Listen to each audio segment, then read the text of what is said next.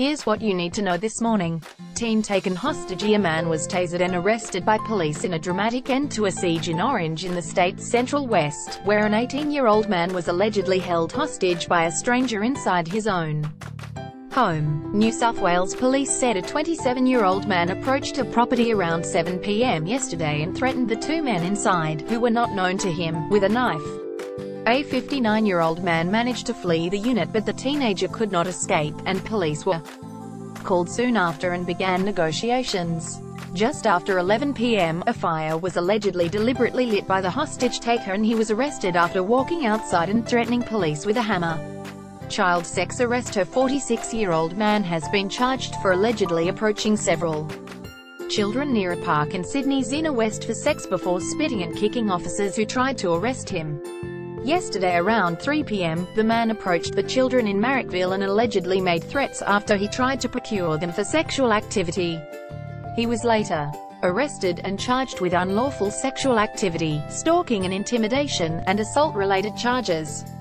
Investigation into working with children. The New South Wales Education Minister has launched an investigation after it was revealed a convicted child sex offender was found working at a Catholic school in Wagga Wagga. The man was last month found working at Sacred Heart School. He'd been employed to do maintenance work outside of school hours. Minister Sarah Mitchell said she was seeking urgent information about how Catholic schools managed their working with children checks. First glimpse of new stadium. Parramatta fans turned out in force at the Eels' first training session at the new Western Sydney Stadium last night. The Eels have claimed the ground as its new home and will take on West's Tigers at the venue, which was officially opened by Premier Gladys Berejiklian on Saturday, in the first major match at the stadium on Monday. The open training session at the $360 million ground was well attended, with the club estimating thousands of fans made the journey to check out the sparkling new stadium.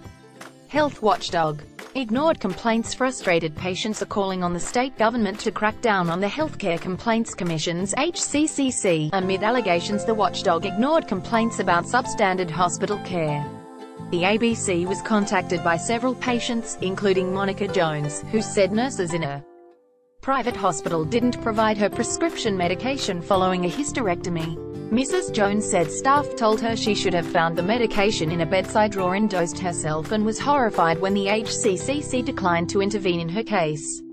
Read the full story here. Youth employment. Gloomy young people have become increasingly worried about transitioning from high school to study or work, research released today revealed.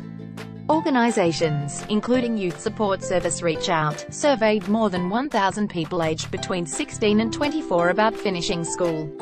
It found 45% of respondents were not confident about their job prospects and wanted more support with paid internships, training and job applications. Wednesday's weather. Partly cloudy, patchy morning fog, mainly in the west. Max, CBD 1625, Parramatta 1325. Let's block ads.